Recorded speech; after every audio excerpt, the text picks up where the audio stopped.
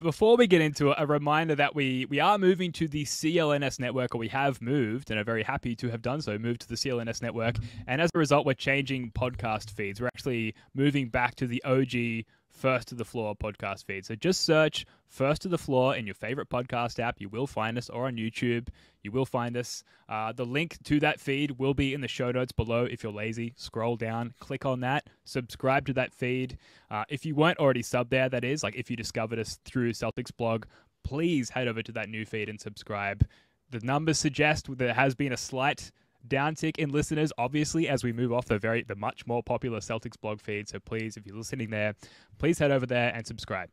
All right, let's get into it, guys. Some pre-game notes. Happy birthday, Marcus Smart. We're going to leave with the positive Marcus Smart vibes before we pivot a little bit. 29 years old, the man, Marcus Smart. Happy birthday yesterday by the time you're listening. Happy birthday to Jason Tatum, who turned 25 a few days ago. For this game, no Al Horford, no Rob Williams, no Jason Tatum. Blake Griffin and Mikey Moose starting in this one. Before we get into the game, guys, Jake, I'll start with you because you currently look the most worried here if you're watching on YouTube. Just exactly how worried are you about the current state of the Celtics? I never thought that the Celtics were far and away the best team in the NBA. Like, there was not a gap between them and the Bucks. I think we just have to accept that this team does this to us between 1 to 5 times per year. Sometimes it can be once or twice, and it can last a week. It could last half a season, like last year. Going back to the Brad Stevens era, I do think that these guys have earned the benefit of the doubt to perform when it comes to the playoffs. You obviously want to be peaking at the right time, and this feels like eerily similar to the first half of last year, like even as similar as like the Knicks game themselves, right? Double overtime, just cannot close these games for some reason. But even in the midst of that, like the Utah game that they lost when Utah made like 33s, it always felt like a really good team was in there. And we know for a fact that one of the best teams in the NBA is in there from the second half of last year all the way through the playoffs, the first 2 months of the season. We beat the Sixers, we beat the Cavs like literally 2 games ago. Like they are in there. These warts, they're going to pop up in the playoffs. Like I think at this point, we just have to accept there's going to be between 1 and 2 and maybe 3 games per series where they like just, they lose it. Game 3 against Milwaukee, game 3 against Miami, game 4 against the Warriors. It's just, can they survive 1 or 2 bad games in the playoffs per series? I tend to think they can because the Bucks are good for 2 terrible games per series as well. Offense will fall apart. Sixers are good for at least 2 between sulky Embiid and concussion 2 Harden. quarters, you mean? Yeah, right? Like how many? And then the Cavs not worried about. We seem to play them really well. Outside of the Knicks, who seem to be just like the perfect team, all the other teams have real flaws as well. Yeah, avoid the Knicks at all costs. And you're right, they are in there somewhere. We've just got to dig through it and find them in the mud. Jackson, to what degree are you concerned or worried about the current state of the Celtics? Long story short, I right now am a 5 out of 10, which doesn't sound much. We're definitely seeing some very concerning habits from this team in the very recent past. I still have reservations about Joe Mazzulla, his rotations, his overall game plan. I think we're moving away from the defensive identity that we seem to build that historic offense off last season. That seems to be gone. So look, it would be higher, but I don't want to get too positive just yet. I know we'll save that for the back end, but all I'm going to say is, man, I don't think you can really justify anything over like a 7 out of 10 if that's your scale. We're still 6 weeks from the playoffs and everyone's healthy. Maybe bar Rob Williams, hamstring, and Dino Gallinari, who we haven't even seen yet. Everyone is still in pretty relatively good health. So playoffs are about 6 weeks away. 6 weeks away. For some perspective, 6 weeks ago, we were on a 9-game win streak. We just beat the Warriors. So a lot can change in 6 weeks. And I'm backing on this team that we know is in there, that Jake alluded to, that's come out of adversity more times than I can count.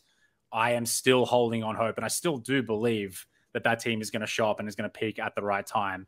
I'm not seeing any great evidence of it right now. But as I said, still 6 weeks away. So I'm okay for now. Yeah. How about you, Ben?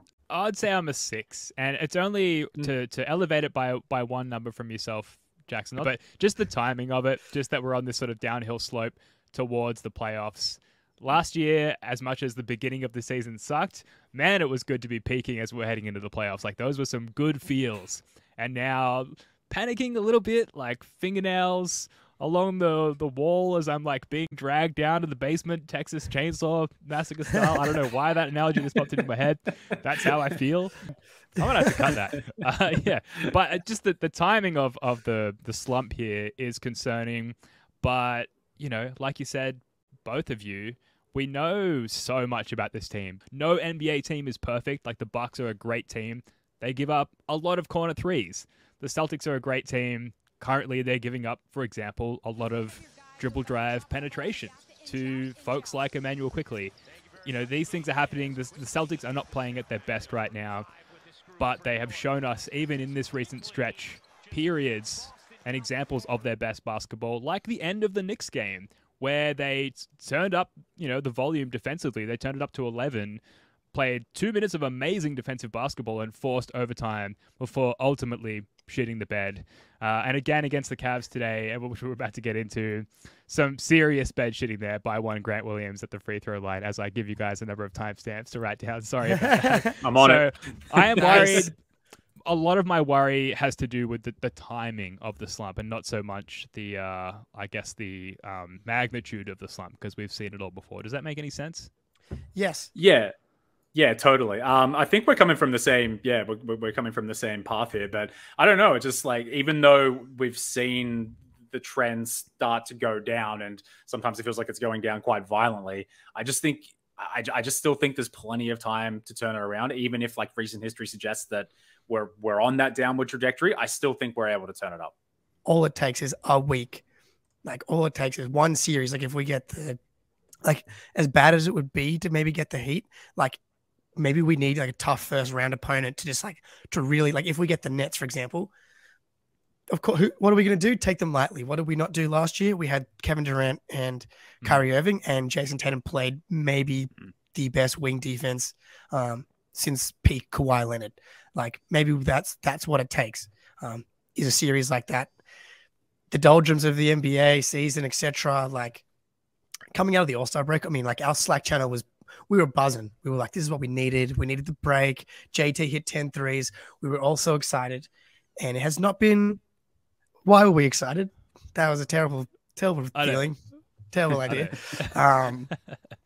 What is wrong? But like, it's okay. You know, plenty of time to turn it around. And seriously, all it takes is a week, and we know that it's in there. So just hold on. Don't let them take you down to the basement, Ben. Yeah, you're so right.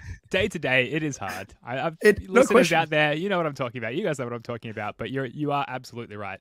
Zoom out, big picture view. If you haven't watched the playback stream with us, which we do for some Celtics games, watch Ben's face as we watch one of these leads evaporate. It's just that analogy in facial expressions. He's just grabbing his head. Not that I'm not also upset, but it's glorious. Proper body horror.